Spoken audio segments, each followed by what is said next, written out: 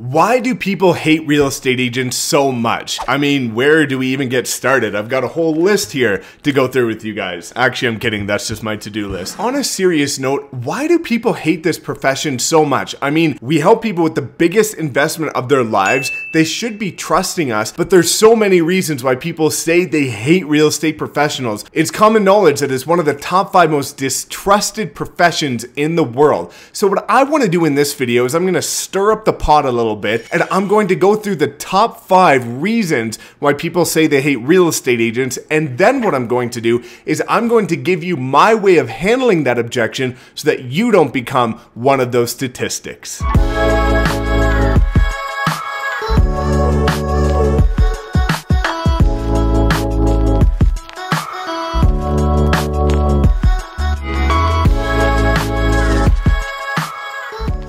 What's up, everyone? My name is Mike Sherrard. Thank you so much for tuning in the new year. And if you're new, welcome to my channel. If you love learning tips, tricks, and strategies on how to scale your real estate business the modern way, please make sure you subscribe and lightly tap that notification bell for me. Also, if you do get value from this video, all that I ask for in return is a thumbs up, and I think you're going to want to leave your comments below specifically because I'm going to talk about some controversial things here, and I deeply want to know your opinion. I want to know if you faced any of these objections. I want to know if you have any that I didn't speak about. Now, before I get into it, I do have to disclose that these are not things that I just randomly came up with. After doing about an hour of research on Google, these were the top 5 most common that I found that people are saying they are the reasons why they dislike real estate agents. So this is not my personal opinion. This is based on the studies that I've found. But again, I'm going to give you my opinion on how to handle it. So without further ado, let's get into it. The first one is lack of communication. Now think about this for a second. Studies show that the average mobile home user checks their phone 150 times per day. But the average response time for a real estate agent via text or callback is 917 minutes, which is over 15 hours.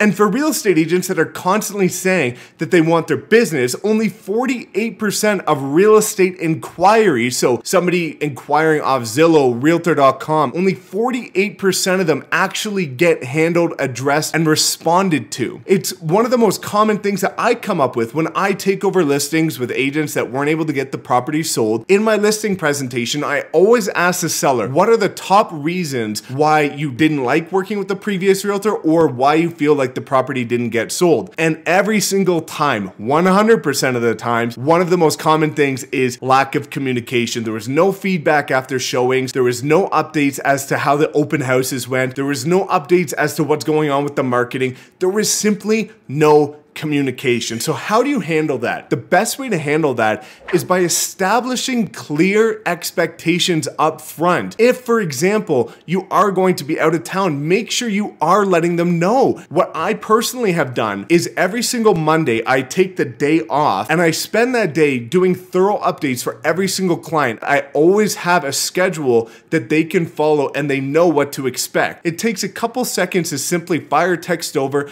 but establishing the communication up front, letting them know that you are a busy individual, you do have their best interests at heart, but you do have to maintain a schedule to make sure you're properly servicing all of your clients to the same level. So just make sure that you establish that up front before you start your contractual relationship. Number 2 was lack of respect, and this typically is tied to promptness. Now, what I mean by that is real estate agents tend to be late for showings, late for listing presentations, late for open houses, late for everything. You need to make sure your clients are your top priority. And if you are going to be late, just make sure you fire them a quick text well in advance to let them know that something came up. They need to feel like they are your number 1 priority. Number 3 is lack of transparency.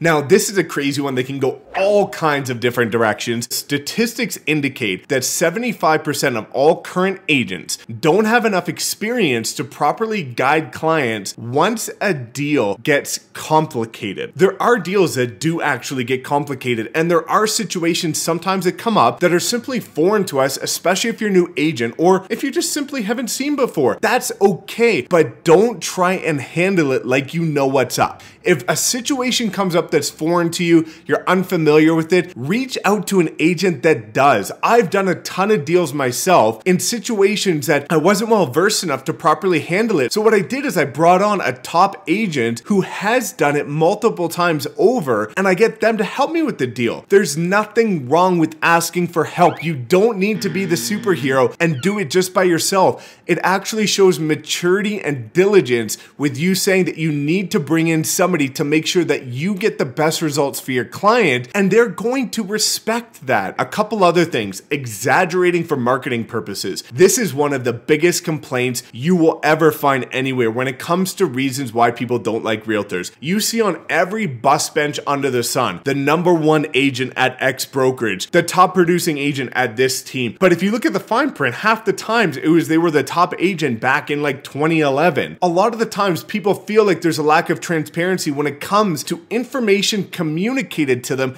that matters right now. If you were a top producer back in 2009, great for you. Kudos. I'm happy for you. That's actually a great achievement. But it's 2020. And if now you're doing 3 deals a year because something happened and you're no longer servicing your clients properly, then that's actually a problem, and you shouldn't be trying to entice people to come towards you because of something that's happened in the past. Using credibility is important, and it's important to leverage your accolades in order to help build your real estate business, but do it in a way that is transparent. The next one in terms of lack of transparency, and this I think is the #1, is when people are dealing with a property, disclosing level of interest in a property. Oftentimes I hear horror stories of people that wanted to write on a property and the realtor told them that there was all these other offers on the property, but there actually wasn't, and that was just an intent of getting them to increase their price. Oftentimes you find realtors that are strictly trying to nudge their clients in the way of their own listing so that they can double end it, even though it might not be in their best interest. So when it comes down to that situation, again, just please be honest. Yes, of course it would be nice to double end a deal, or of course it would be nice to get paid a higher commission, but at the end of the day,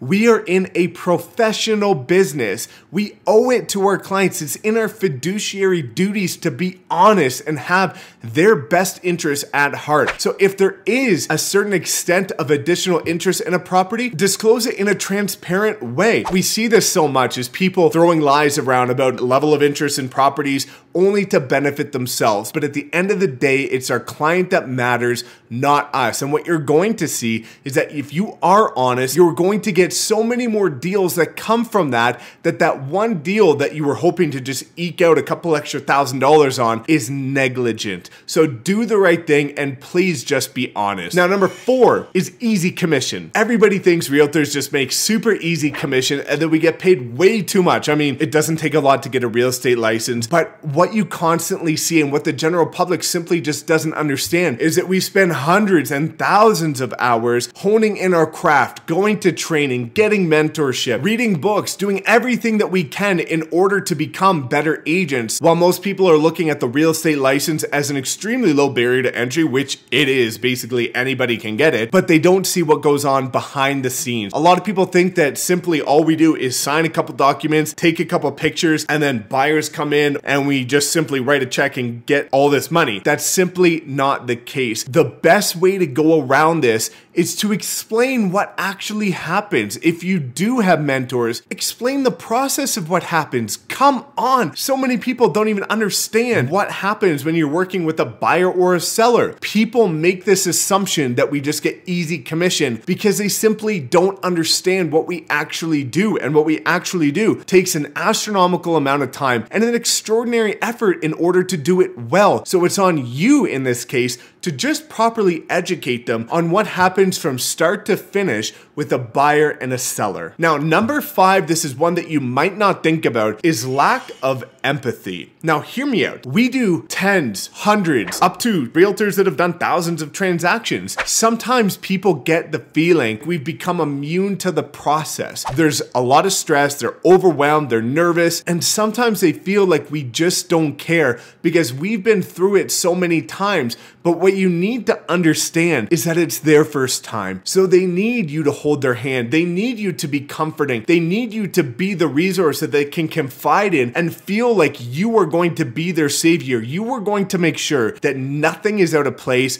no beat is skipped, and that the process is going to be smooth and seamless from start to finish, and that you do have their best interests in it. And show some sympathy to the fact that they are going through a process for the first time sometimes that you've been through so many times that now it just doesn't faze you, but they need to feel like you are in it with them too. Remove the ego, drop the stats, drop your numbers. One of my mentors, Ed Milet, as well as Andy Frizella from the Arete Syndicate, mentioned that when you're working with any client, what you want to do is you want to match their energy level. Not just their energy level, but their emotional level. You want to make sure that you're empathizing with them and you're bringing yourself down to what is comfortable for them. And what you're going to see is that when you are seen as their best friend and you are seen as somebody that they can put their trust in and be open and vulnerable with, you are going to be the most valuable resource and they are going to feel comfortable. And there's no better feeling for a client than to feel comfortable when they're investing this sum of money. So I really want to know what you think. If you have any other objections that you've been facing